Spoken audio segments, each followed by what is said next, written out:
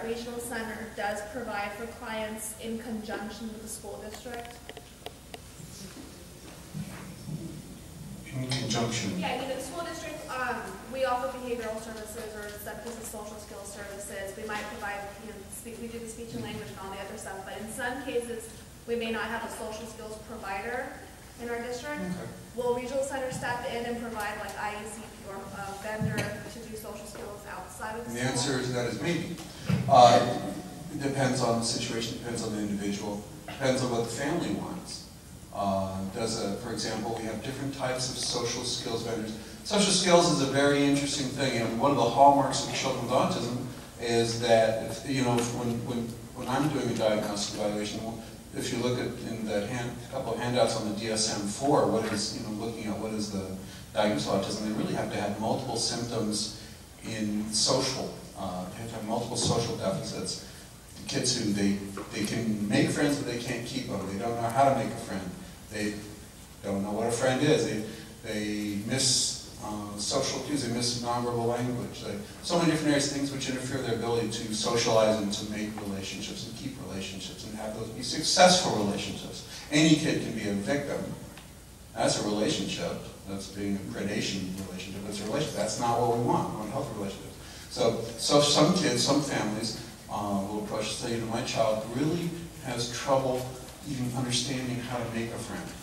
And they're working on that in school. If they're not working on that in school, our guides them and say, go back to your IEP team. If they're not making friends at school, that's the primary place where they should be making friends, or at least working those skills. Ask, these things are appropriate goals. Please discuss that with your IEP team, see if this is something which is, it should be part of the IEP or not. And if it's something where we could possibly support that child as well, we said there's a group social skills class that one of our vendors offers, where they're working literally with other kids who have with a diagnosis of autism, and literally working how to greet each other, how to interact with each other, how to have basic conversation, different than speech language pathology type conversation, but more of it's one thing to have a hello, how are you, but if the kid's looking down and he's waiting for someone else to give him a cue that he should say hello, that's really going to be, that's a problem. That kid has to learn to look someone else in the eye, see that they're actually leaning forward, having some kind of a cue, saying, yes, I'm waiting for you to say hello, indicating interest, and recognizing that, that person wants me to say hello. So that can be you can work on that in a group setting. That's something parents could work on as well, so we would want to support the parent to learn these skills as well. But you may need to work with another child on that, and then a facilitator can work with a couple of children, 3, 4, 5 children, saying, hey, look at how you're all, let's work on eye contact today, let's work on how to recognize social greeting, that when someone says hello, you say hello back. Or what if it's someone you don't like? How do you respond? Things like that. And again, a lot of that would also be covered usually in the school situation as well. But we might support that at home because it might be different. The child might be in a special day class such that there may be fewer opportunities for such greetings, and we might want to work with them, for example, as you mentioned, one of our vendors, in a more inclusive model. That kid actually can make conversation, but doesn't know how to be part of a bowling league, or wants to be part of Pony League in baseball, or wants to join AYSO, but doesn't really understand what to do when the ball, not so much understanding the rules of the game, but more how to interact with other players on the team, and may need some help facilitate team skills, things like that, play skills, how to play with others. We say that's so important, but literally knowing that. So there's that's one area where the Regional Center would come and look at that child individually and say, do they need group training? Do they need facilitation in the community? Are they ready actually for more play? Do they need more play dates, and how to support that child play dates? So that's one area where we'd be supporting the school. Another type of thing, for example, like Dr. Addison back there is one of our vendors for behavioral supports. We've got children who may need intense behavior intervention. They need a lot of drills and a lot of intensive work working on skills. We're not interested in whether your child can read. I don't mean that in a negative way. That's what schools do. Schools do it better than regional centers. So we give it to the experts. We give it to Peggy, as you may have noticed. If Peggy can't do it, it's probably not going to be able to be done. We give it to in Maryland back there. I mean, there's really some wonderful, great people out there to teach your kid how to read, how to tell time, things like that. But your child may have a lot of issues with compliance. The first word out of their mouth is no, or their behavior is no, or they're just not going to do it. They're just not going to accept change. They're just not going to comply with you. They're non-compliant. Well, then the parents will sit there and be overwhelmed with their child who can know them to death. We try to give the support, and we work with our vendors to come in and give that support. You may be getting that behavioral support at school from someone like Jody. But we may also say, you may need this type of support at home as well.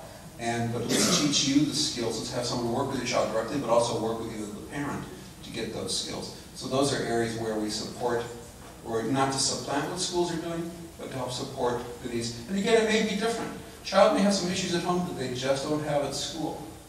And we have to look at that child individually. The child may, and sometimes that's skill, sometimes you got single parent. I work with some families, they're single parent working 2 jobs, and they're just exhausted when they come home.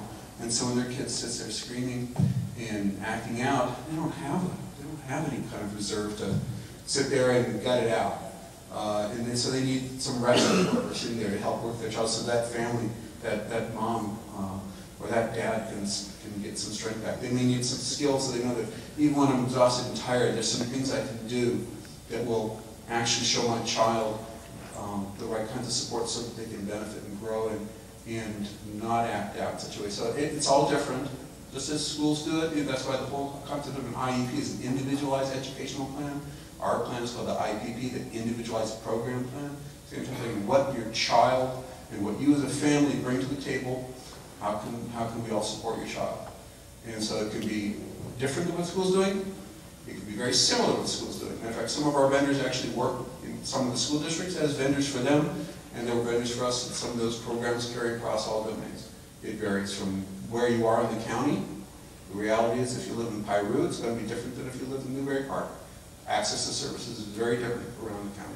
But also depends on you, the family, what your situation is, and what types of supports you want. Some families want different types of supports.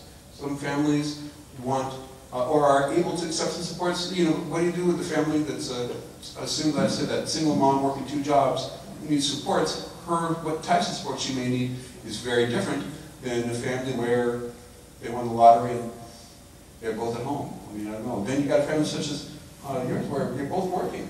They need, what you need is a different level of support because you're both working. You're not there. Military, he's deployed. Exactly. The types of supports you need.